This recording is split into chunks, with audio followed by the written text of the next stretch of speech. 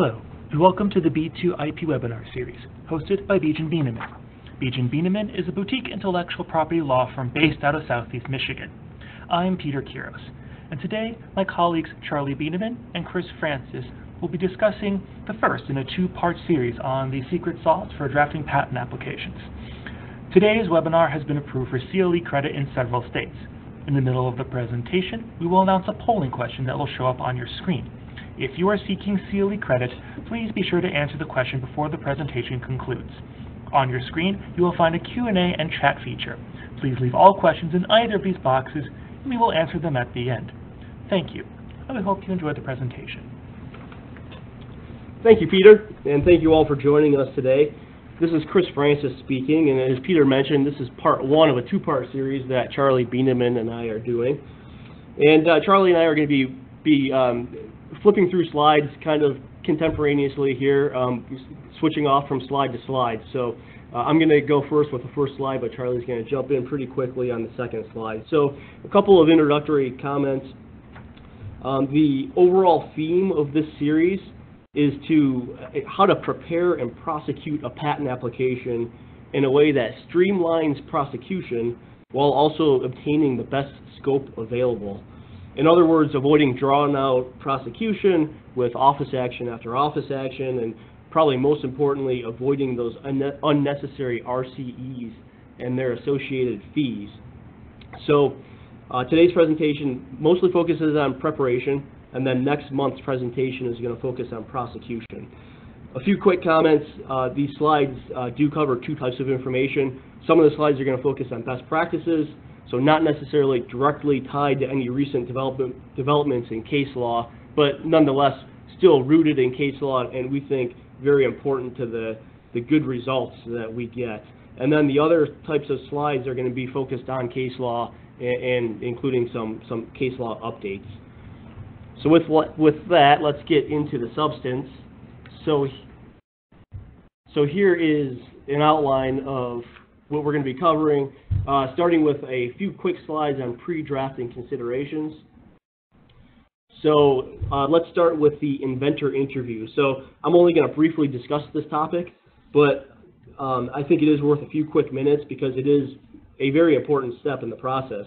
And I'm always surprised to hear at times that people skip this process. We, as a firm, interview with inventors 100% of our cases that we originate. Obviously, some of these inventor interviews are going to be shorter than others if we're familiar with the inventors and or the technology. But in any event, there are a few things that you just have to understand to properly draft a patent application, and some or all of those can be discovered from this inventor interview. So first off, starting with the understanding the business landscape. So for mechanical and electrical components, this includes who supplies to your client and what do they supply, and who and what does your client supply. And then based on prior art and novelty, you're going to be able to combine all this information to choose which combinations, subcombinations, and what statutory classes that you are going to be interested in covering. For software and method claims, it's important to understand who's performing those various steps and how infringement is detected. So this information is going to be useful for a number of different purposes, probably most notably to avoid divided infringement issues. And then for any type of invention, obviously it's useful to know what competitors might want to practice in the future over the next 20 years of the term of this patent, so we make sure our claims cover that type of activity and can be used to exclude that type of activity. And then moving on to the second bullet point regarding the substance, the third bullet point regarding the substance of the invention. So by the time you're done reading the invention disclosure and conducting this inventor interview, you really should be the most knowledgeable person on this topic, on this invention, with the exception of the inventors. That might sound, again, like common sense, but we get feedback from inventors who say that that's not always the case. And in fact, sometimes they say they're getting critical questions at the time they receive the very first draft of the entire patent application. And I feel that that's probably a poor use of their time, and it also draws out the entire process, and that's detrimental in our first-to-file system. And finally, the inventor interview is the time to pull out all those alternative embodiments, ask those open-ended questions, and get all the information out so that we are not doing the inventing for the inventors. We're pulling all of the inventive concepts out of the inventors at this step. Okay, so this is Charlie Bieneman. So now we want to talk a little bit about another pre-filing consideration, which is what happens when somebody sends you the invention disclosure and you look at it and you realize that, hey, what they're really trying to protect, the invention that the inventors have identified to you, is really something that's a trade secret. So I'm assuming that pretty much everybody on this webinar knows the basics of trade secrets, trade secret protection, trade secret versus patent. So I'm not going to go into all of that. But I do want to talk about how you might go about drafting a patent application. And again, we're talking about this kind of at the pre-filing or pre-drafting stage, because these are some issues you need to think about really right up front. We want to talk about how do you treat those inventions. So the first thing you're going to do probably is think, well, this is a trade secret. Why do we want to patent it? And the answer is that, yeah, a lot of things that are potentially patentable are also maybe currently or potentially maintainable as trade secrets.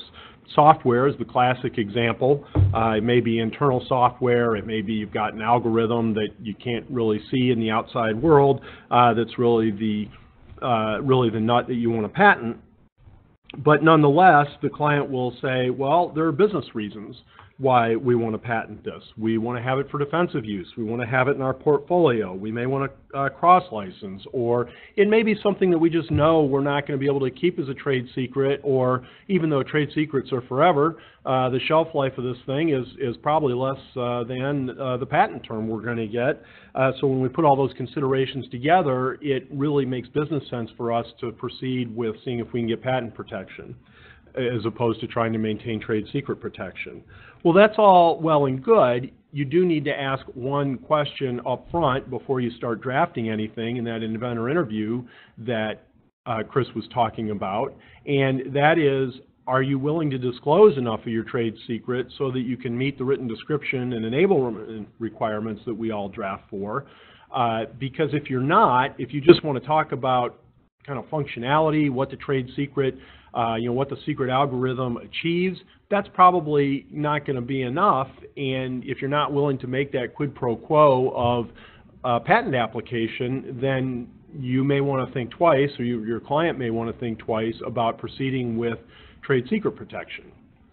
So let's suppose you're going forward. And again, the reason we put this up front is because that last bullet has kind of some considerations that you ought to have in that initial inventor interview, that initial discussion with your client about, okay, what is it that we think we can claim with this, where somebody could detect infringement, where we could provide something that we could enforce against third parties? And the answer is sometimes this can be difficult. Some courts are more liberal in discovery than other courts, and it may turn on what a judge lets you put in a complaint and then later follow up on. But there are things you can do to try to make your chances better. For example, you might want to really think about what are the inputs, what are the outputs that I would have to have as part of my algorithm that I really want to patent, and maybe I can put those in some claims or put those things in my claims. We talk a lot, and we'll talk a lot today about functional claiming and avoiding functional claiming, but nonetheless, you might want to talk about functionality because it will signal that, hey, this black box algorithm is being practiced. And Chris is going to talk a lot more later about the uses of dependent claims. One use of dependent claims in this situation where you're trying to protect something that may be difficult to detect, something that could be eligible for trade secret protection, you may want to think about providing your backup positions, providing your more detectable features that maybe you don't want to burden your independent claims with, putting those in dependent claims. All right, so moving on to claim drafting. So following the agenda here, we're going to spend a bit of time on this topic. So just jumping right into some pretty basic principles here. So one of the things that makes claim drafting difficult is that we have to draft claims that do three things. We need to get the application allowed by an examiner, we need to cover potentially infringing activity, and then we need to withstand post-grant validity challenges. And we have to do all of this without having a crystal ball and knowing what a competitor's product might look like 20 years from now, and knowing what type of hidden prior art is out there that's unknown to us right now. So this really, I think, sets up the stage for us to draft the broadest independent claim, and then we can draft to define around the prior art and backup positions in the dependent claim sets for prosecution and or for enforcement. So, the first two bullet points, we'll be covering some topics that hit on those. But I think really the third point is kind of at the central theme of the topics that we're going to be hitting on today. So how do we force a very thorough and efficient examination with a good claim set? So forcing the examiner to look through all of our claims, really dig into our invention, and at the first office action, give us a good office action so we at least know their position and better know our position as well. So I'm going to pass it off to Charlie for some more general discussion on this topic. Sure. So the first thing you want to think about when you're drafting a claim is what statutory class is the claim going to fall into. 35 U.S.C. 101, Section 101 of the Patent Act lays out what the categories are, the statutory categories are that are patentable. You're going to claim one of those. It might not be with exactly one of the words from the statute. You might claim a system or an apparatus, but you're going to, or a method, but you're going to claim in one of these statutory classes. There are a lot of considerations that go into that we're going to be talking about throughout. So the purpose now is just to flag some of them and to flag an issue that we'll again talk a little bit about more down the road, and that is that you want to limit yourself to one statutory class.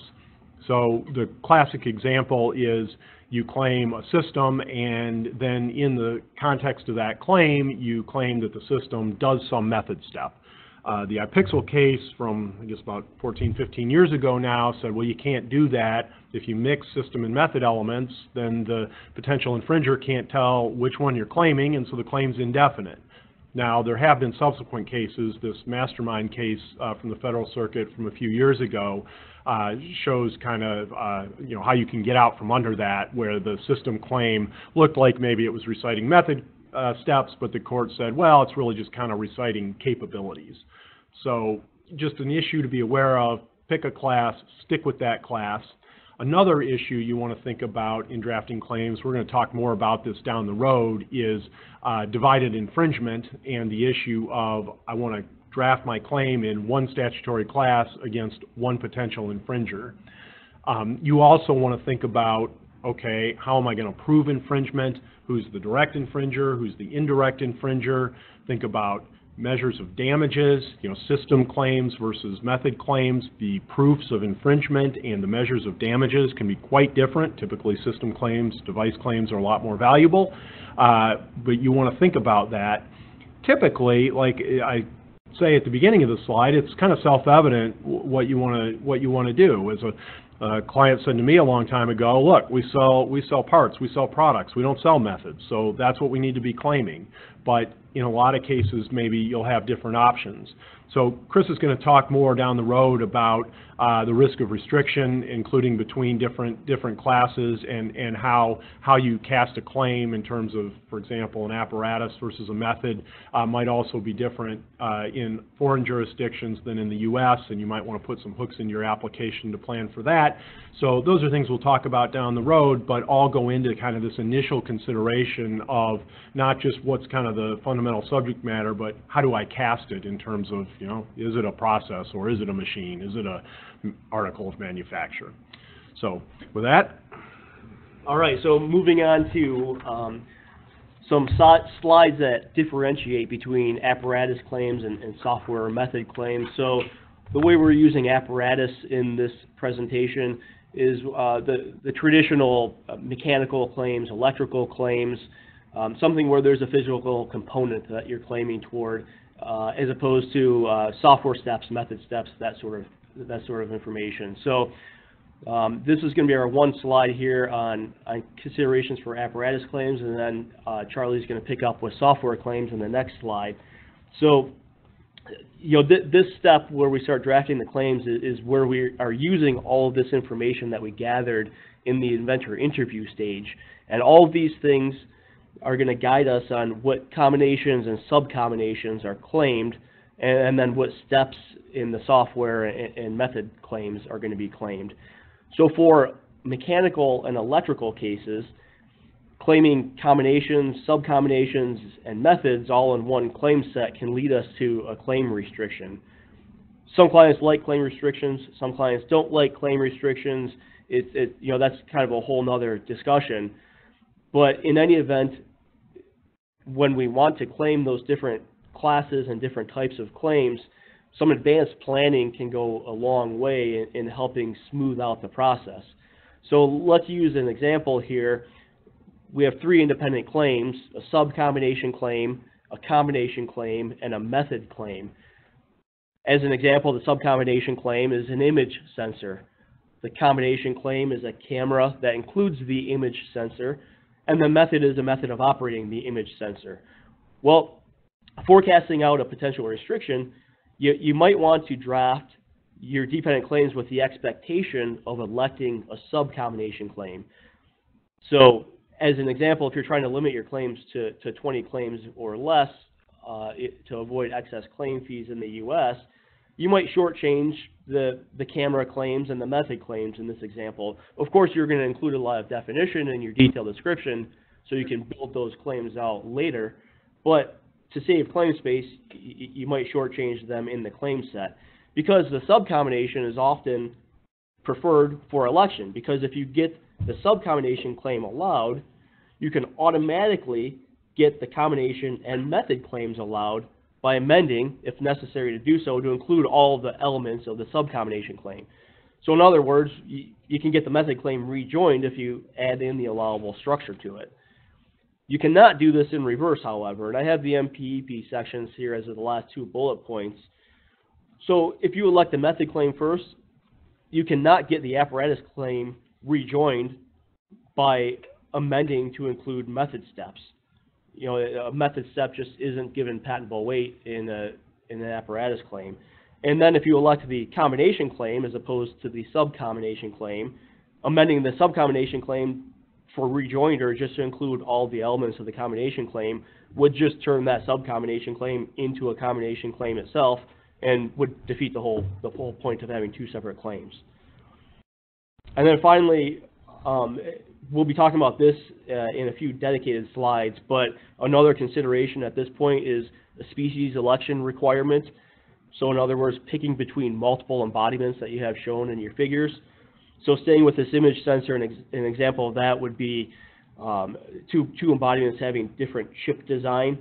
So, just a quick point on that, we always want to have our independent claim, if possible, covering all embodiments, all species, and then also, if we can, have dependent claims that are generic as well. So you're reducing the risk that you're dedicating to the public or having to file a divisional to cover other claims.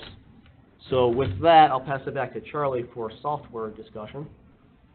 Okay, so there are a lot of considerations that come up for computer cases these days that either aren't present or certainly aren't as significant for, say, mechanical, electrical, or getting into things I don't know much about, chemical cases. So we want to talk about a few of those. I am not going to rehash how to draft for patent eligibility too much, just a little. We've given prior presentations on that. I've got a link to our webinar on that from about a year ago, and in just looking at that the other day, I think most of the advice and analysis and practice tips we give in there are still pretty applicable a year later. The big thing is you want to draft your claims so that they've got some technical solution in them, so that they present a technical feature that's really the key to the invention, and we'll talk about that a little bit more when we talk about drafting specifications as well. But again, we've already covered that quite a bit, and I think people are familiar with kind of the general concept there. But there is one point I really wanted to highlight with respect to patent eligibility of computer claims, and that has to do with the guidance that the Patent Office has promulgated, which in general is very helpful. The patentable subject matter eligibility page that the PTO provides has a lot of great resources, including a lot of great charts of applicable Federal Circuit and Supreme Court cases. So it's really worth consulting and can be very useful both in starting to draft claims and when you get into prosecution. But you need to take the guidance with a big grain of salt, particularly the guidance that was promulgated just in January of this year that kind of tried to really clarify the ALICE patent eligibility abstract idea test and laid out this notion, probably most people that practice in the area are familiar with it, that talked about, well, you need to show that there's some practical application or some integration of a practical application into an abstract idea, and if you can show that, then a claim is patent eligible. Well, there's a recent Federal Circuit case not talking about that January 2019 guidance, but talking about an example that the PTO had promulgated and that a patent owner argued showed, hey, we're just like this example, so our claim is patent eligible. And the Federal Circuit said, well, no, not so fast. We need to actually just apply the law. When we apply the law, you're not patent eligible. They talked about, how much deference do we owe to the administrative agency. There's a case from the 1940s from the Supreme Court called Skidmore that they talked about that probably some folks will be familiar with. Federal Circuit said, well, that's all well and good. We respect the Patent Office. They're the subject matter experts on patentability, but we're not bound by them and we're not following them. So I really want to flag that when you're drafting claims, and we'll talk more about this next month when we talk about getting into prosecution. You really want to be careful in drafting for the law, not for what the PTO is currently offering guidance and parameters on. We're going to talk more about functional claiming and how to deal with functional claiming issues. Chris is going to talk a fair bit about Section 112F, or what some of us older folks know as 112.6, and what happens when you have means plus function language. One thing to be really aware of with computer cases is there's a wide range of terms that can be construed as basically means plus function language. So these so-called nonce words are words that can stand in for means for. So you might think I have to say means for to have 112F invoked. In fact, there's a whole bunch of words that the PTO or the courts have interpreted as quote-unquote nonce terms or as words that invoke 112F. The point in talking about this now is when you're drafting your claims, you want to be really, really conscious that even if you don't intend it, there's a possibility that you will get a 112F construction. You want to be aware of your of some very relevant cases. The Aristocrat case, which lays out the detail that a specification has to have to support an algorithm that's claimed under 112.6. If you don't have that detail in your spec, you're going to be indefinite. The Williamson case talks a little bit about that issue, relies on the Aristocrat case, but also talks about the presumption, which isn't as strong as it used to be after Williamson, that you have to explicitly invoke 112.6 in order to get that construction. Williamson made that presumption a little weaker, made it a little easier for the Patent Office, for courts to find that 112.6 applies. So just be aware of that, and it's something you need to think about when you're drafting claims that, in my experience, people often overlook. Also be aware, along those lines, of having a claim that is a single means claim. As Chris is going to talk about in a moment, 112F talks about functional claiming when you're claiming things in combination. But if you have a claim that says, for example, a computer for, and then you recite a bunch of steps that the computer's programmed to perform, or a processor for, there's a chance that will be construed as under 112F. You'll only have one means, and there's case law out there that says that's going to be indefinite. So just be aware of that pitfall. We've already talked about the pitfall of mixing system claims and method claims together. You just want to be aware of that. And for functional claiming in general, Dan Hegner did a great webinar not too long ago that we've got a link to that goes into a lot of this in more detail. So there's also a special pitfall that comes up when you're claiming conditional logic in a claim. And actually, Chris Francis did a whole webinar on this that we don't have the link to in here, so I apologize. But if you email us, we'll certainly get you that. The basic idea is, and this comes up a lot in computer cases in particular, you're claiming conditional logic. You've got a program. It's got some kind of branch. You know, if I've got condition A, I do thing B. If I've got condition C, I do thing D. Well, there's case law that says, at least in the context of a method claim, that if you've just got A doing B, for example, in prior art, you've met the claim, you've knocked it out. It doesn't matter if the prior art doesn't talk about condition C and doing step D.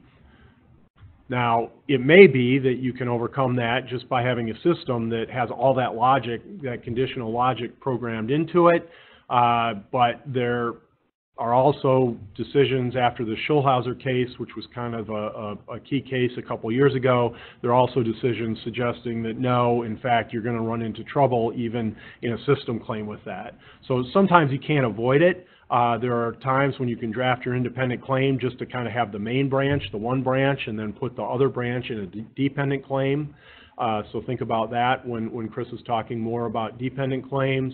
Sometimes you can try to use words other than if and then, you know, talk about, determining that or upon determining that, X is true, then doing Y, things like that. At the end of the day, though, sometimes this kind of claiming is unavoidable, and you definitely want to be cognizant of the potential issues it can cause. Okay, one more slide on computer claims, and this is covering some ground that we've already talked about briefly. And I would say that some of this advice is not just true for computer claims, but certainly can be very important considerations when you're drafting, mechanical and electrical cases, for example. We talked a little bit about divided infringement before, and I had a link to our prior webinar on that in the earlier slide. To my mind, thinking about divided infringement, in other words, how do I target or how do I write a claim so I've only got one infringer, comes up in a computer case where maybe you've got interaction between a client and a server, or something in the cloud and a user device, and you want to be sure that when you write your claim that you've targeted the smallest piece of the architecture, just the user device or just the server in the cloud, because it might be totally different actors acting totally independently operating those two things. To my mind, that boils down to just thinking about, okay, who is the right direct infringer? Who is the party that I want to be the direct infringer that if I have an enforcement action, I'll be going after? And to my mind, that really starts with just looking at the statute. Look at the statute that defines direct infringement. I think in patent law, often we kind of forget to look at the statute because we're so concerned about what the case law says. But here the statute spells it out pretty well. Think about who that is. As I said earlier, typically you're going to prefer drafting system or device claims to target one direct infringer because the proofs on liability and damages and both are going to be better. Sometimes for foreign filing reasons, to provide a little flexibility. I mean, there are reasons why you might also want to draft method claims. If you do, or once you pick your statutory class, method claims versus system claims, another consideration is that the proofs for direct infringement and divided infringement on both can be a little bit different under the case law. The Akamai case controls method claims currently. The Centillion case controls system claims. Under the Akamai case, it's kind of an agency theory or a direction or control theory. Under the Centillion case, it's really who puts the claim system into use. So it may be some other actor does some other step, but you put the system into use. So There's no divided infringement. You're a direct infringer. But again, the basic analysis is who's the direct infringer I want, and then how do I draft the claim so I get that direct infringer and I only have to prove acts by that direct infringer. And then if you do have a situation where you might have indirect infringement, you still want to think about, okay, how would I show that other party, that third party's acts? For example, if I'm drafting method claims that might be practiced by an end user, okay, I'm probably not going to sue an end user. I'm still going to sue the OEM or the software vendor, and I want to think about how I would go about proving that indirect infringement, or what intent I would need to see for an inducement case. We don't have time to go into all this here, but the proofs for indirect infringement are different. So you want to think about the issues that can arise there. Okay. So Peter, we are setting up to receive the polling for the CLE question. And we'll pause here for just a few seconds to give folks a chance to respond, and then we'll move on. And I believe I'm correct that we can have folks respond to this at any time throughout the rest of the presentation. Is that right? That is correct. You have until the end of the presentation to submit your answer.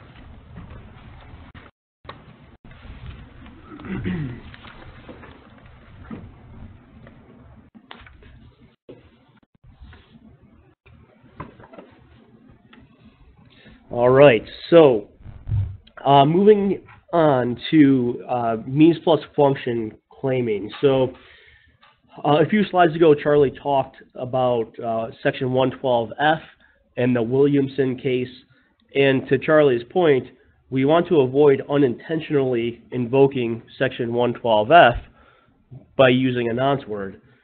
And so let's just do a little primer here for those of us who need a refresher on 112F. So when 112F is invoked, its effect is that the word means in the claim incorporates corresponding structure disclosed in the specification and equivalence.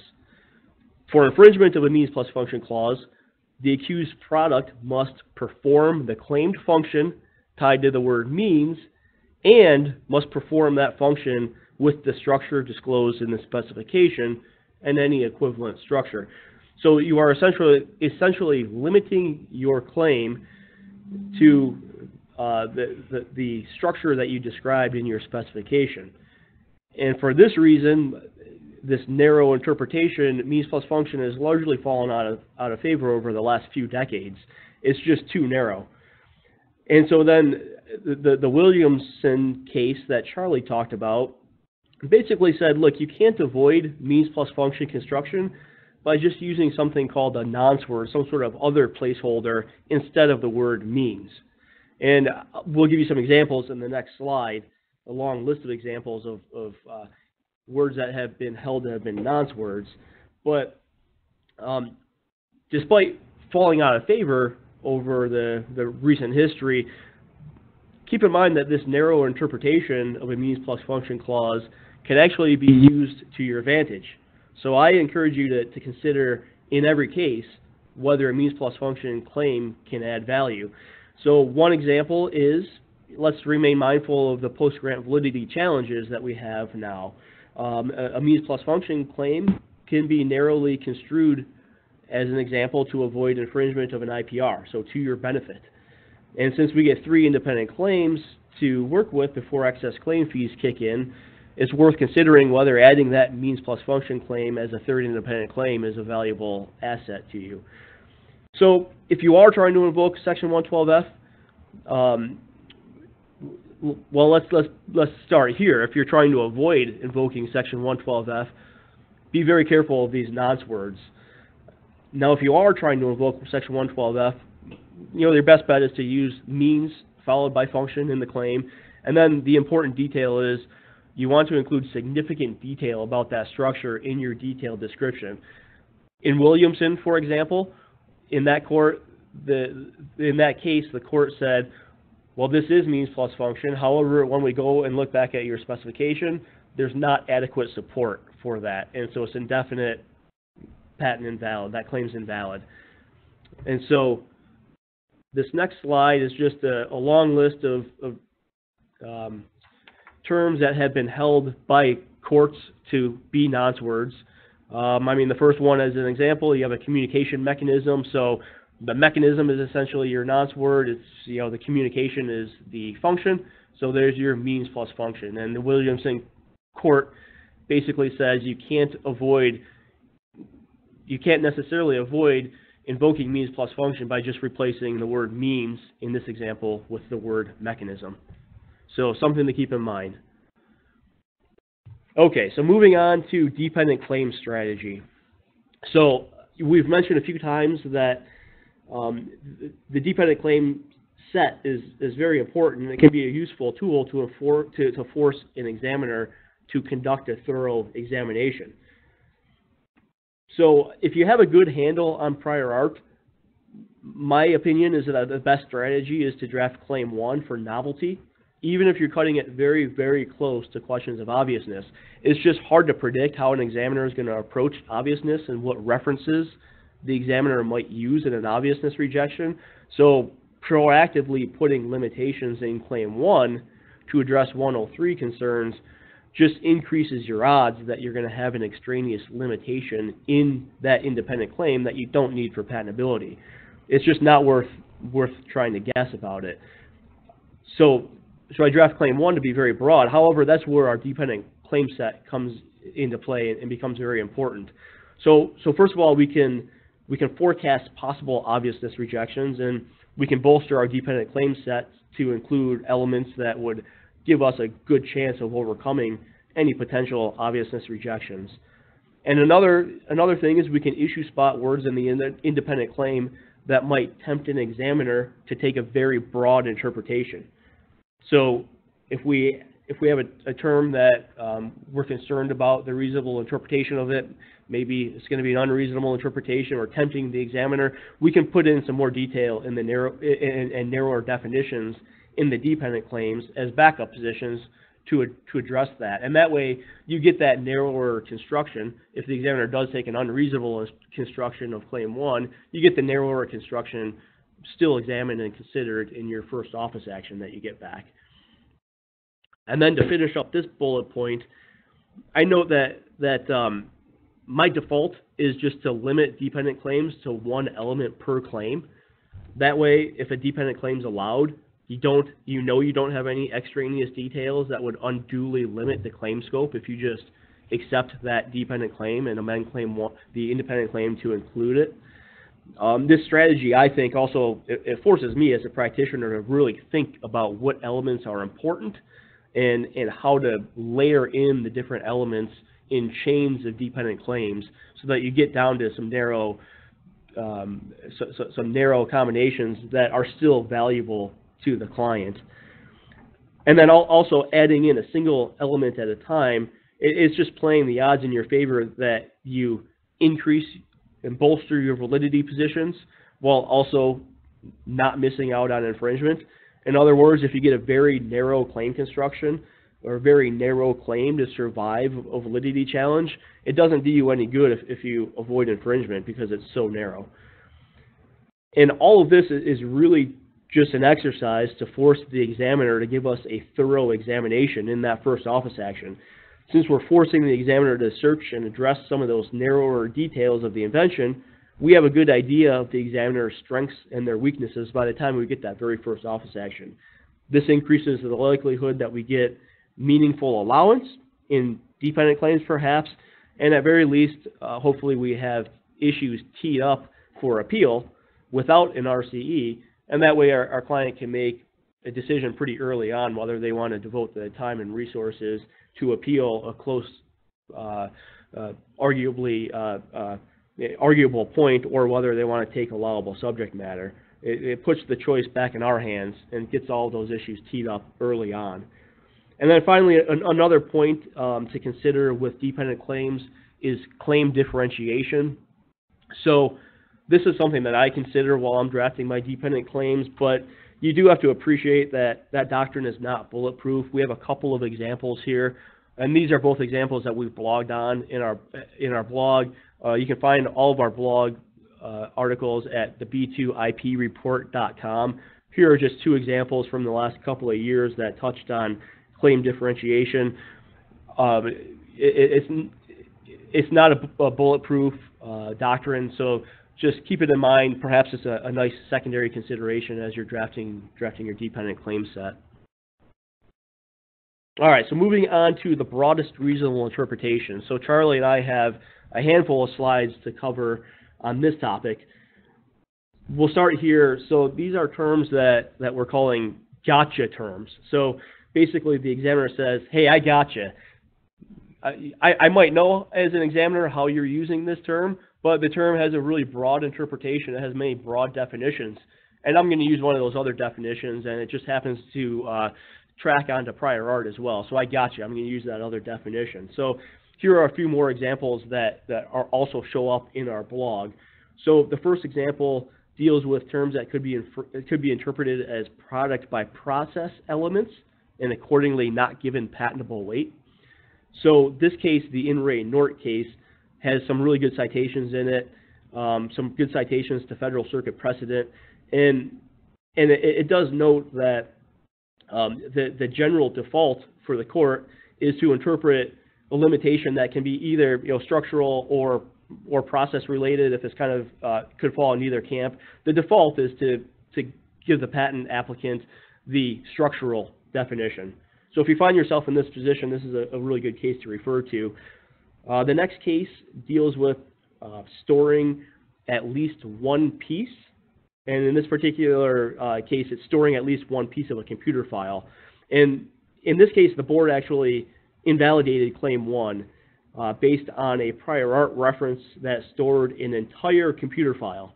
So it otherwise included all of the limitations of this claim, but instead of storing only a part of the computer file, this prior art reference stored the entire computer file. And the Federal Circuit looked at the specification, and they identified that actually one of the disclosed embodiments did actually store an entire file. And that's one of the embodiments in the patent at issue. And so the claims did not limit the term at least one piece to be anything less than the whole. So the court upheld the PTAB on the interpretation. So appreciate that takeaway. Looking at this kind of outside the box, at least one of can actually mean the whole thing if not given the right context.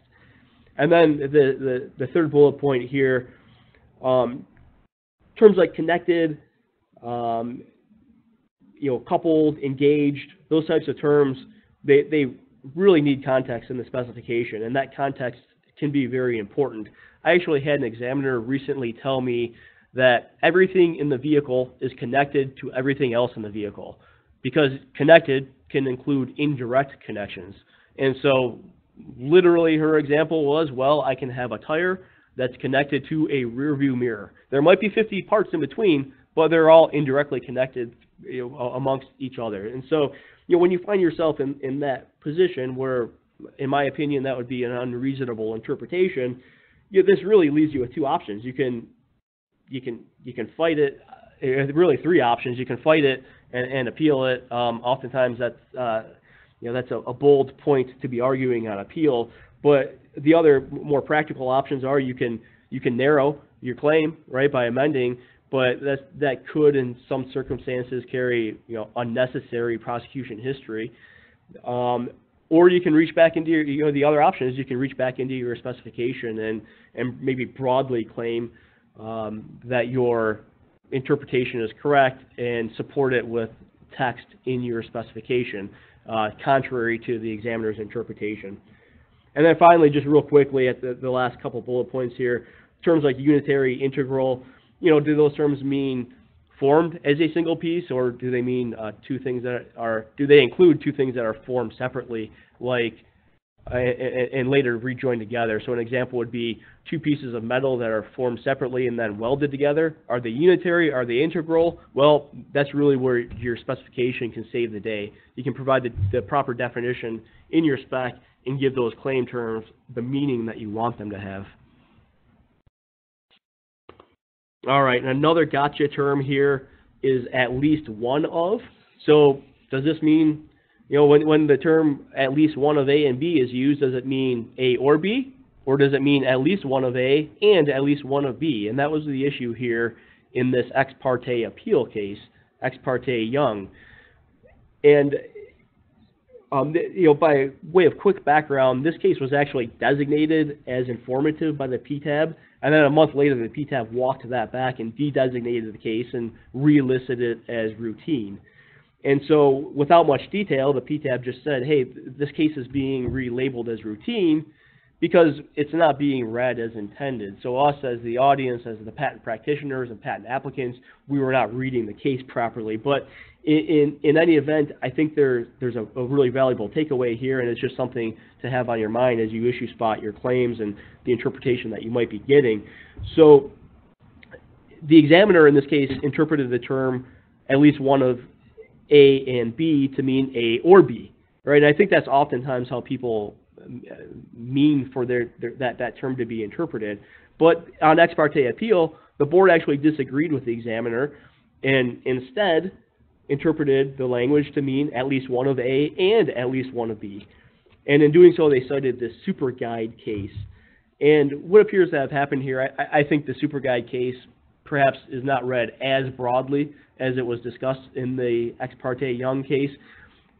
It brings up the point, though, that that is one possible interpretation. It's not the only interpretation. It obviously is based on the text and the context of your specification, but that is that's a real possibility that your claim could be interpreted that way. And the last bullet point here are actually some examples that the PTAB gave in the ex parte Young case for if you want the interpretation of A or B, why don't you just say A or B? Or you can use any one of these 3 points down here as well. At least one of A or at least one of B is, that middle one is probably the most widely used one to use there. So just something to keep in mind as a broadest reasonable interpretation. Okay, so now we're going to go on and talk about some best practices for drafting specifications. It's no accident that we've spent the majority of our time setting things up, talking about claims, claim drafting, issues that arise with claims, because those, after all, are what legally define the invention, what get interpreted by courts, and what you want to be sure are the most bulletproof thing in your application. The specification is there to support the claims. So we do want to talk about a couple of things that I think will fall out of our discussion of claims that are best practices, important things to keep in mind. The first thing we want to do when we're thinking about the specification is just kind of set up, which is what this slide does, some of the considerations, some of the things you want to have in your head as you start writing the specification. As I said earlier, you always want to go back to the statute. You want to see what the statute requires you to do. In this case, you want to look especially at Section 112A and Section 112B. You want to be sure you've got adequate written description. You want to be sure you've got an enabling description. But beyond that, you want to think about who your audience is, and I should really say who your audiences are. Patent document is a curious thing because it's written for a bunch of different audiences, and I would respectfully submit that almost all of those, maybe in some cases all of those, aren't really the skilled artisan that the statute contemplates. So the statute lays out a standard. You may be talking to inventors and explaining, well, what we've got to do is we've got to explain things in our specification well enough so that somebody skilled in the art, somebody like you, but just at another company reading the document, could practice the invention. And that is a good way to think about it to start. But beyond that, the patent examiner may not be an experienced engineer. Certainly the judge and jury, or the party you're trying to enforce against, their representatives aren't going to be somebody skilled in the art. So you really want to think when you're drafting the specification, do I have enough in there to explain to the person, not just to the person for whom I'm legally obligated to write, but do I have enough in there to explain to the person that's going to be reading it and interpreting it and enforcing it? Along those lines, another thing you really want to think about, and this follows just right off of the slides that Chris just presented, you really want to control claim interpretation, claim construction. So the broadest reasonable interpretation at the PTO is pretty similar to the claim construction standard that is going to be followed in federal courts, and I guess now in some cases at the PTAB. But you want to think about what that plain and ordinary meaning in light of the specification, that being the applicable standard, is going to be, and you want to work to control that. So as you're drafting your specification, you want to think about some of the examples Chris provided, some of the issues Chris provided. What is the broadest reasonable interpretation I could get, or what is the plain and ordinary meaning in light of the specification that a court could ascribe? And then you want to draft to contemplate that. So along those lines, one of our themes, and this may not be how everybody looks at it, but it's how we tend to look at it, you don't want to be afraid of committing yourself. In fact, you do want to commit yourself with respect to key terms to the extent you can do so without unduly narrowing how those terms that you talk about in the specification and then put in your claims may be construed. And the reason for that has to do in large part with the BRI gotchas that Chris discussed. We should have added, we also have a prior webinar on BRI, and unfortunately don't have the link to it here, but again, email us and we'd be happy to provide it. And the reason I mention it now is it lists a lot of examples of cases, both ex parte appeals to the PTAB or to the predecessor, the BPAI, or federal court cases where the patent owner applicant either didn't have explicit or clear definitions of terms in a specification and it hurt them, or they did have them and it really helped. And there's just way more cases than you see cited on this slide.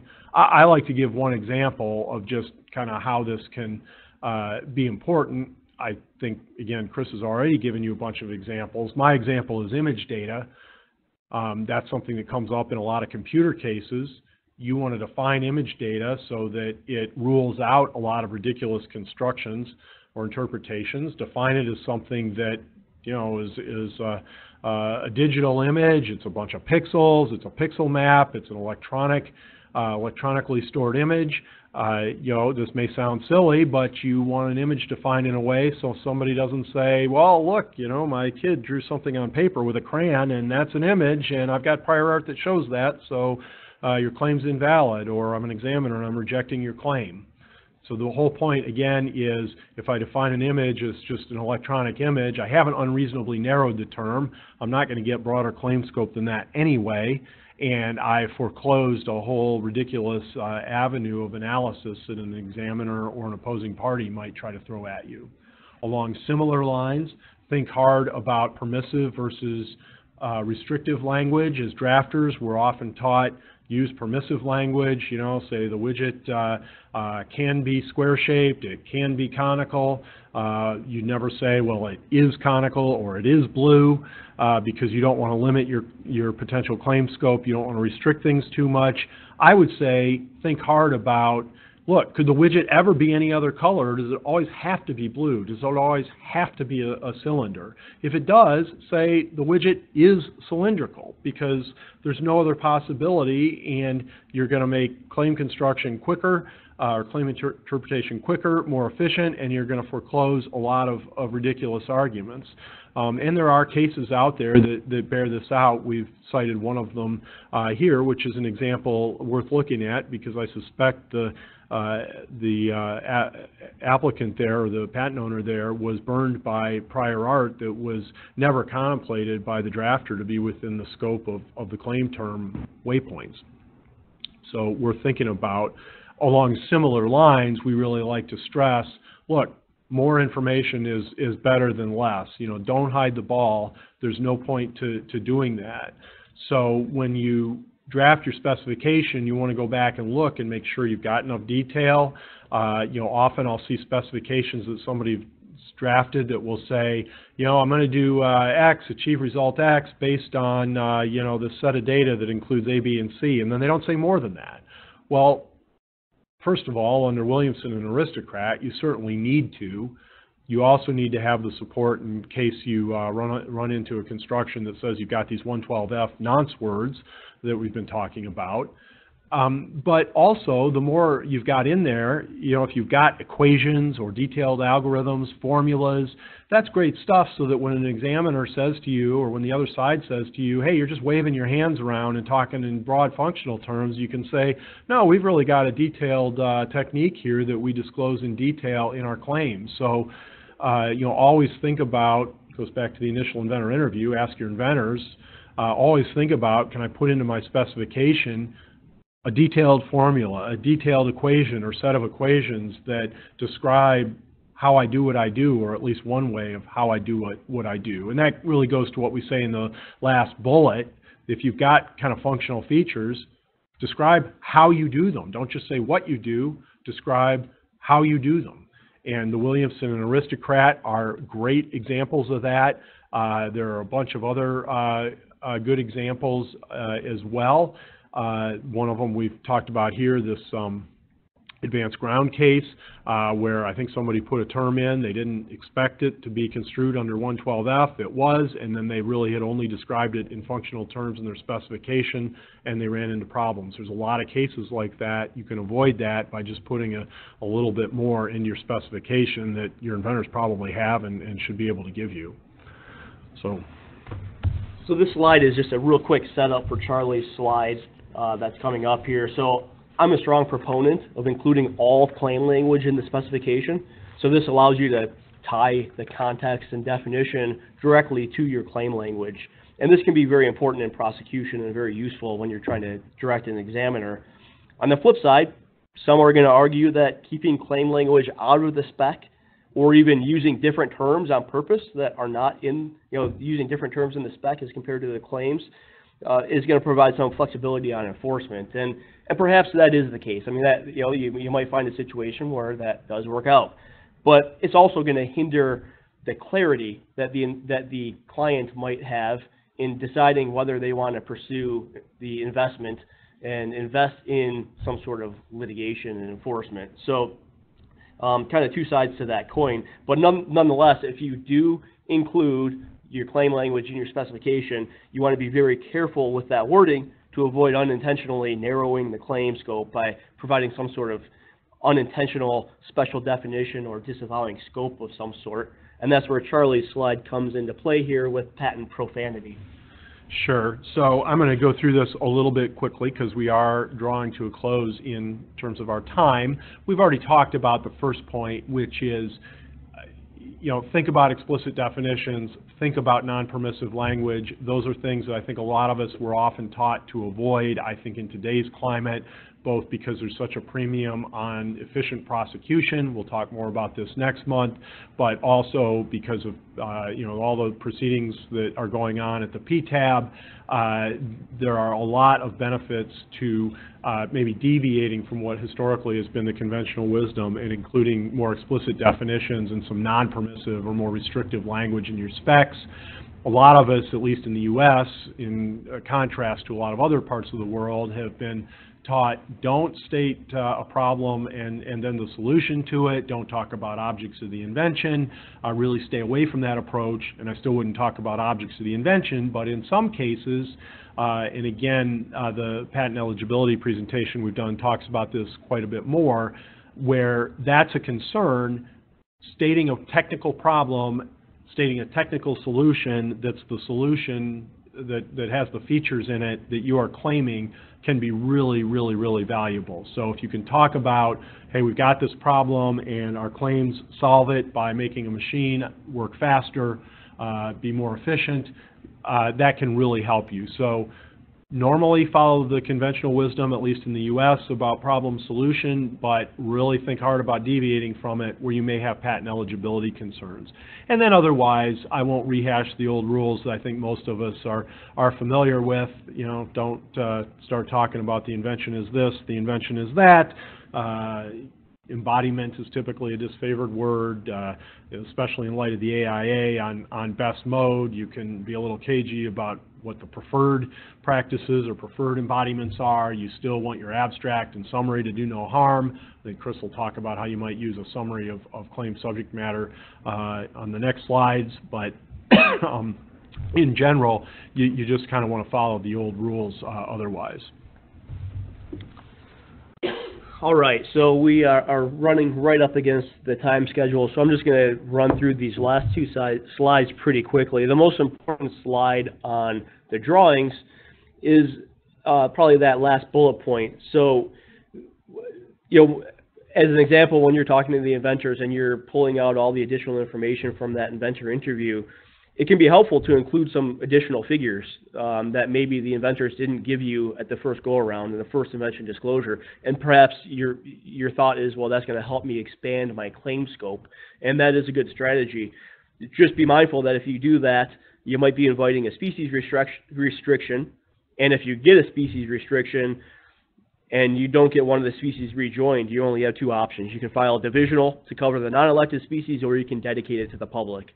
And neither of those might be what the client ultimately wants. So always limit your drawings to what the inventors give you, and don't be inventing drawings for them to avoid running into that problem. And then finally, drafting for foreign filing. I'll note that very last bullet point. We have an entire presentation from about a year ago about drafting a common spec for USPTO and EPO practice. You know, perhaps the most important bullet point on this one is a comment about multiple dependent claims.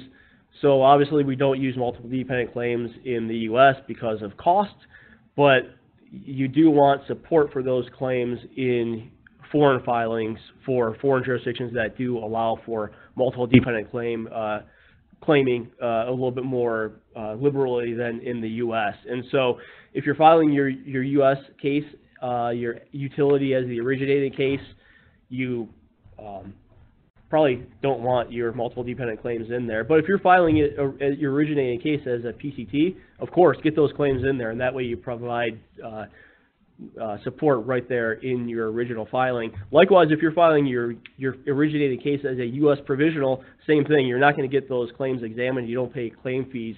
So get the multiple dependent claims in there. You can pull them out when you convert to a utility in the U.S. You keep them in when you go abroad. And to the degree that you don't have the multiple dependent claims in your claim set, in the event that you're filing in the U.S. as a utility originating case, just make sure you tie and link all of those combinations together in your specification somewhere so that you have that verbatim support in other jurisdictions. And so that wraps it up. We will open it up to questions now.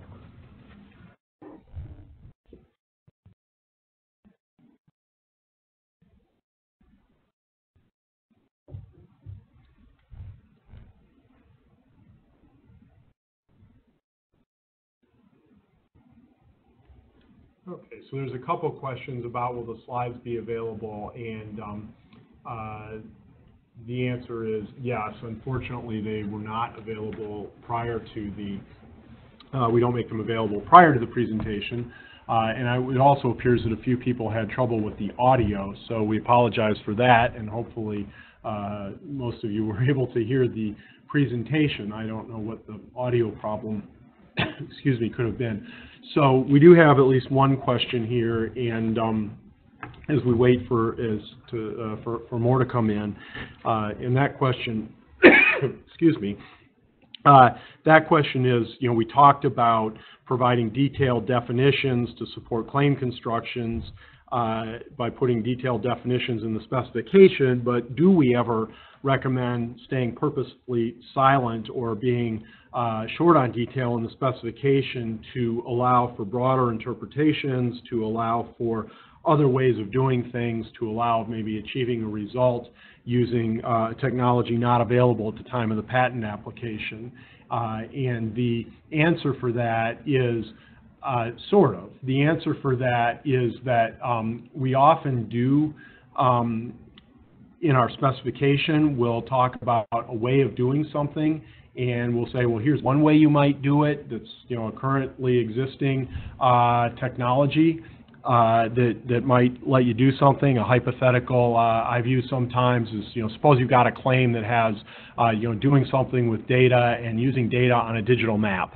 And there might be different ways to generate the digital map. There might be, you know, typically you use one kind of data from a particular kind of sensor or a particular setup that you use to then process to generate the digital map. And it may be, though, that that's just kind of incidental, because if you could generate the same map, the same set of map data with some other kind of sensor data, or, you know, through some other kind of technique, or maybe you could get it from the cloud, that would be fine too for the purpose of your invention, which just claims doing things with that digital map once you've got it.